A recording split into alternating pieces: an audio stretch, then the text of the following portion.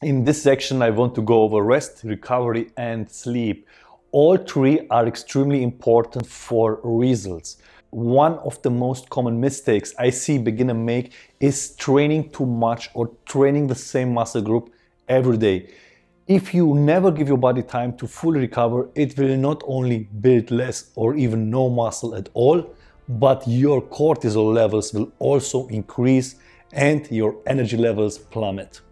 To not let this happen, you want to make sure to plan for rest of your workouts and actively do something about it. A big part of that is sleep, and you need to make sure to get at least 7 to 9 hours per night. Sleep really is a magical process that the body goes through, and without it you will literally die within a few days. Sleep plays a huge role not only in the muscle growth but also in the testosterone production. Only throughout the specific phases of your sleep, such as deep sleep cycles and during REM cycles, is your body able to promote enough testosterone secreting. If you don't get enough uninterrupted sleep, your body won't ever enter these deep sleep cycles and testosterone production will plummet.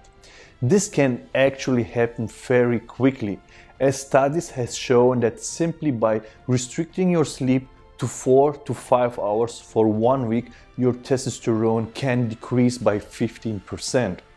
To make sure that that doesn't happen, in the following lessons we will talk about strategies how you can improve your rest and sleep. This will be simple tips that you can use to get the most out of your sleep, even when you have a busy schedule. If you enjoyed this video and want to hear from me again, be sure to hit the subscribe button before you go. If you have any questions, comment below, give me a like, and just follow me to don't miss one of my videos on YouTube, Instagram, and Facebook.